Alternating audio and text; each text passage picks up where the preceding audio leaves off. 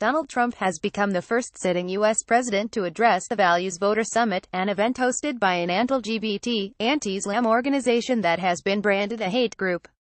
The event is held each year by the Family Research Council (FRC), an evangelical Christian group whose website states Family Research Council believes that homosexual conduct is harmful to the persons who engage in it and to society at large, and can never be affirmed. It is by definition unnatural, and as such is associated with negative physical and psychological health effects. While the origins of same-sex attractions may be complex, there is no convincing evidence that a homosexual identity is ever something genetic or inborn. Uri Grip. As Reuters. Trump addresses the 2017 Values Voter Summit in Washington. FRC believes the context for the full expression of human sexuality is within the bonds of marriage between one man and one woman. Upholding this standard of sexual behavior would help to reverse many of the destructive aspects of the sexual revolution, including sexually transmitted disease rates of epidemic proportion, high out-of-wedlock birth rates, adultery, and homosexuality. Family Research Council believes that abortion, far from empowering women, is a destructive force in women's lives. Despite this, the current president of the United States basked in the group's applause and called them incredible people. He specifically thanked the FRC's president, Tony Perkins, a man who has said pedophilia is a homosexual problem and said that the gay community is intolerant, they're hateful, vile, they're spiteful.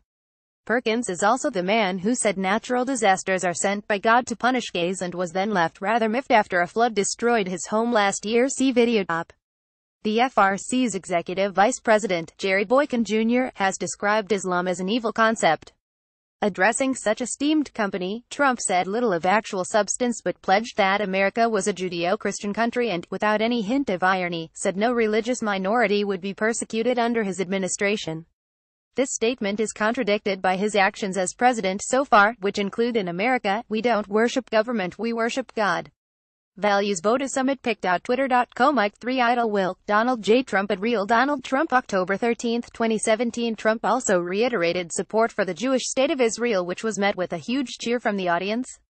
While this might appear unusual for a devoutly Christian crowd, it's worth taking a moment to explain what happens in the evangelical version of the end times. There are around 50 million evangelicals in the U.S. who believe in the literal truth of Bible prophecy and the return of Jesus.